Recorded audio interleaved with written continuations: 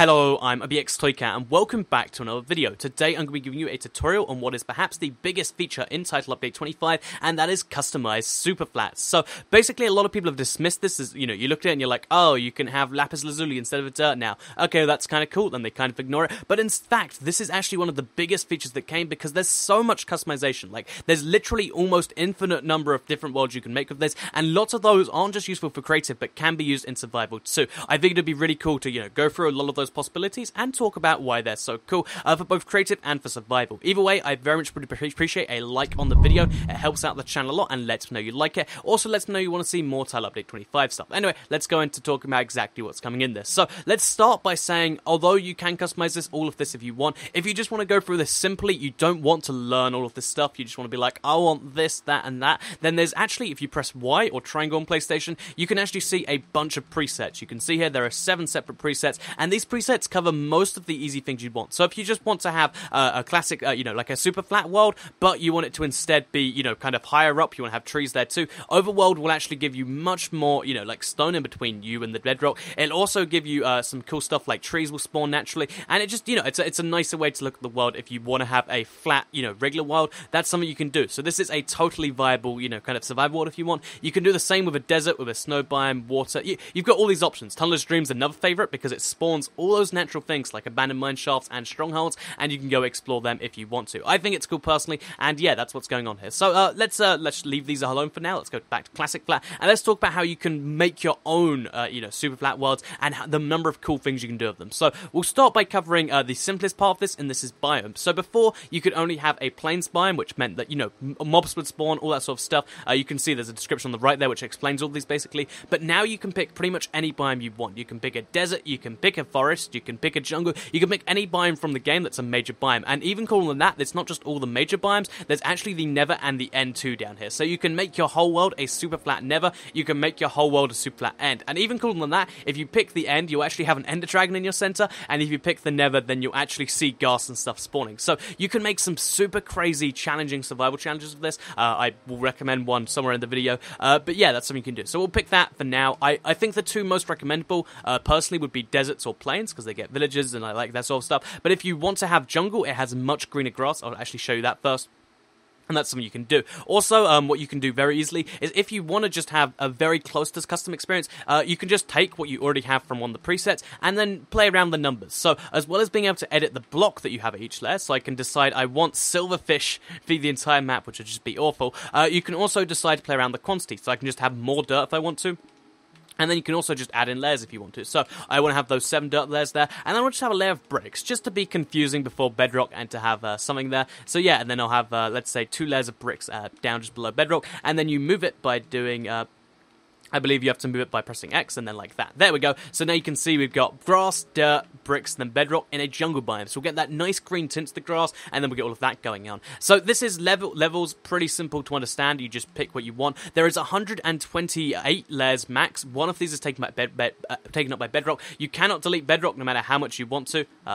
If you tried to replace it with air, for instance, it will just place that level in between the stuff. You just can't replace bedrock, which is kind of sad if you ask me, but it's just a thing you can't do. So yeah, this cannot be broken. As you can see, it's deliberate. They don't want you having access to the void for some reason, and that's the thing you can do. So you can play around with all of this. You can make the layers you want, up to 128 layers. So yeah, that is pretty cool if you ask me. Just to show you that, it's 128 layers total, by the way. So yeah, 127 after the bedrock layer. Anyway, let's talk about properties, because this is the really cool thing. This is the thing you can't properly do on PC. You have to use an external program to get the code for you. So basically, you can have a bunch of options as to what you do with your custom superflat. So if you're looking through here, you can see there's just so many things, and it's hard to kind of understand all of this, so I figured I'd explain. So first of all, size. This is the size of your NPC villages. If you set this to small, your villages will kind of limit themselves. If you set it to large, they won't be limited at all. And then you can pick spacing. If you want to make a larger gap between the villages, you can. I don't know why the minimum setting is so small. If you're wondering, 512 meters is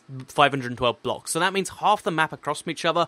I really don't know why this is set so low. I'm not too happy with that, but it's still a thing you can do. And then it goes on chunk sizes. That's a thing. So yeah, you can pick villages, you can see how far apart they are, you can make them super, super rare, make them a whole, 360 size world across from each other, or you can make them as common as humanly possible. Whichever one you like, you can do that. Abandoned mine shafts, again, toggle them on and off. Once you've toggled them, you pick their chance.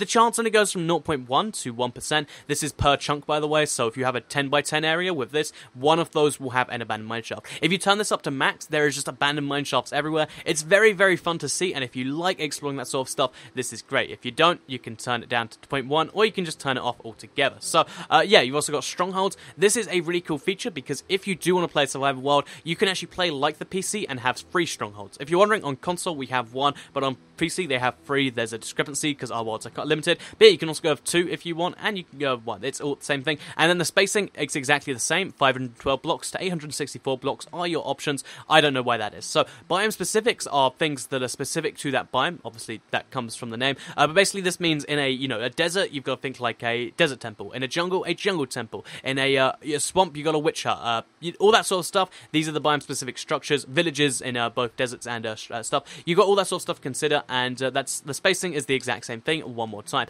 Then these last 4 options almost speak for themselves, but just if you are curious, dungeons means you can have mob spawners. These are kind of questionable. Playing in survival, you need them. Not playing in survival, probably not going to come up. Decorations, same sort of thing. This just makes the world look more real. So if you want to have long grass, if you're playing in an overworld type thing, and trees and stuff, you can do that. If you don't, you can. It also makes ore spawn below the ground, which is very useful. This basically makes the world real instead of just, a building ground, which means kind of it's the survival option. If you're just doing creative stuff, it's not necessary. But if you are doing survivally stuff, you might want this. Or if you want it to look like it's a survivally stuff, that's something you can do. Lakes, water lakes, lava lakes.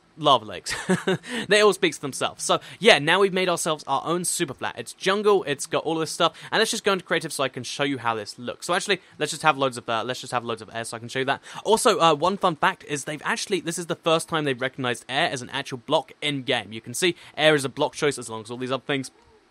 Speaking of all these other things, this isn't every block in the game. You can't pick every block there, unfortunately. You can only pick a limited few. For the most part, it's every single building block, a few decorated blocks, and then a few pieces from the redstone. So redstone lamps and TNT, but also crafting tables. So we can make actually, let's make the Toy Cat perfect world by having one of these layers being a crafting table layer. So let's just quickly add a layer of crafting tables. Because you know how much I like my crafting tables, and now I never have to worry about crafting tables. That's actually a pretty cool idea. But yeah, so let's go into this one, and then I'll show you a cool challenge we can do after this. So if we just exit out, it'll say you have villages enabled, but they can't be generated. Don't worry about that, it's a problem, but it just means that there can't be villages in a jungle, so the fact that I went through the option is pointless. The seed, if you're wondering, for a customized Superflat, does next to nothing. It just determines where the temples, the villages, etc. spawn. If you're not using those anyway, it's not important. If you are using those, it's still very not much, but it doesn't have much importance. But if you want to have a seed with lots of jungle temples, take one of my Seed Sunday seeds. That's something you can do. So I might go for a specific Superflat seed after this. I don't know. So let's load up the world, shall we? I am playing on the Xbox One. The update is now out, I believe, on both the PlayStation 4, it's out everywhere. Like, it kind of got delayed in North America, but you should be able to download it. And the Xbox One has it too. And the Xbox One kind of deals with stuff a little bit better. That's why I did my TNT Superflat here, which, by the way, I know that's everyone's first reaction, like, have to have a world of TNT, and it's cool like that. So, as you can see, because I have decorations turned on, it has all these jungle trees here, and to some extent, you might think, Toy Cat, how is this even Superflat? But you'll notice, first of all, we're only 16 layers up, unlike a real thing, and yeah, it actually would be a pretty cool thing. But you can see it's got loads of cool things.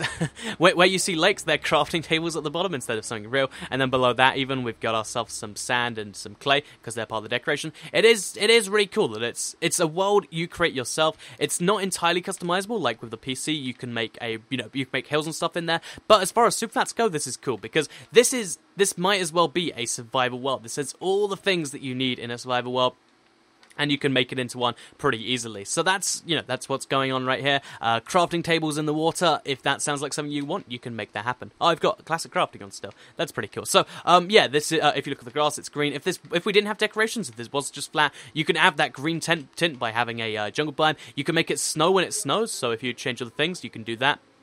And yeah, that's an option. So let's go back to the menu, and let's show you what exactly is going on with, a little bit of challenge. So let's be right back. Okay, so that was just a fun example of how you can use it for creative building or for survival, like a kind of combination of the two. Let's show you a pure survival challenge you can make this. So we'll just go back to preset, classic flat. This is a great one to go back to because it only has dirt and grass. They're easily removed. It's not like, Snowy Kingdom, where it's a bunch of different stuff. It's just easily removed if you go with Classic Flat. So this is the easiest one to go from, and let's use the Never preset. So this is probably one of the most challenged ones, and it's one of the coolest because of how cool it looks. I'll show you that in a second. Just turn on everything, so you actually have something to explore. Turn on max if you want. Let's say 0.5%, somewhere between min and max. Have your free strongholds, have your biome specifics, have your dungeons, have your decorations, and why not have your lakes and your lava lakes, because that's fun too. And what you want to do is, you might want to make sure you have your ores somewhere down at the bottom, so you can be like, okay, so let's add a layer of diamonds, and then we'll add a layer of iron ore somewhere way higher up. Sorry, add layer, not edit layer. And what you can actually do is, as long as you give yourself the ores, because the Nether obviously doesn't naturally spawn all these ores, I'm going to get this all done and wrong somehow. What you can actually do is you can make yourself a really fun survival challenge, which is, it's about the surface being deadly, because you'll see what I mean in a little bit, but we'll add, I don't know, we'll add some coal too, and then we'll start adding something to actually bulk the place out. So we'll put the grass block way at the top, so edit. Actually, we'll just delete the grass block. We'll move this layer, because you press X to move it all the way up to here. And then we'll edit it and add a bunch more dirt, just because why shouldn't there be dirt there? And then let's add something cool to be at the top here. So we need to have a lot of it so that there's something to work through. We can make it like a wood, instead of having to mine through it, you have to, use an axe to get through it. I think that'd be a cool enough idea. So yeah, let's just have jungle planks be the next, 40 layers. And this means that you have an entire challenge world that it's all about avoiding the surface, and the underground is made entirely of wood. So we'll just have one more surface layer. Should we use mycelium, maybe? I think that'd be a cool way to top this whole thing up. Or we could use nether brick, or we could use netherrack to go with that feel. Let's go with mycelium. So yeah, as you can see, with that simply, we made ourselves a world, and this is a pretty cool challenge because trying to survive, trying to do all the things you need to do in this world can be challenging, because there are some things you can't obviously get without going to the abandoned mine shaft. Even though there are these ores down here, you have to go a while to get them. I think it's, actually, we should probably just move the, let's move the iron ore up to there. Make it a bit fair. So, also probably the coal ore. There we go. So now there's dirt to get through, and this is our world. So, again, we could create a seed if we want to, because that would probably determine where the Nether Fortress will spawn, but for now, we'll be fine. So, let's just close this up, and let's go into the game. So we'll go into creative, just so I don't die instantly. And let's show you how this looks. So actually, we'll go on to host privileges. Always turn on host privileges when you're playing on creative. For some reason, they're not automatically enabled, but they like to do all the cool stuff, like changing survival, that sort of stuff. And I think it's something that just should be enabled. I liked it a lot. It's a pro tip for this next update. Definitely, if you're in creative, use host privileges. So this is the world. Look at this thing. It's so crazy. So weird to look at. And there's just... there's all these ghasts around. Like, look at the sky. It's so, like, almost trippy. I don't know how to describe it, but it's very, very cool. And, of course, there's lava lakes, water lakes all over the place. It's pretty cool enough just from the surface. And then if you want to go down, you get to use the jungle wood. So, yeah, it's an entirely different experience. And this is one I just came up with on the top of my head. But yeah, it's just so cool for so many ways. I'm probably going to be doing one of these challenges later today for my live stream, because it is live stream Thursday, I believe. So yeah, I don't know what it's going to be, but there's a lot of cool options. I hope you... Oh, see, the zombie pigman up here too, and it's got the same problem. So you can always get gold from these guys if you want some gold. But yeah, very, very cool option for a world right here, as well as a bunch more that I'm sure you guys will come up with. Let me know a favourite one if you have one in the comments, and let me know if you want to try out this challenge and see how it goes. Because if you look below ground long enough, you will find a stronghold or abandoned mine shaft, and then you've got a whole bunch of stuff to explore. Let's see if we can just find one doing this. I'm starting to get doubtful that we will. But yeah, I hope you did enjoy the video. If you did like it, please do like it and let me know. It helps out the channel a lot and lets me know you did like it. Share it if you really liked it, and subscribe if you're new around here, because I make videos like this every single day, and if you subscribe, you'll see them daily on your homepage. Thank you all for watching, and there's so many lakes in this map, and goodbye. Yeah, see you in the next video.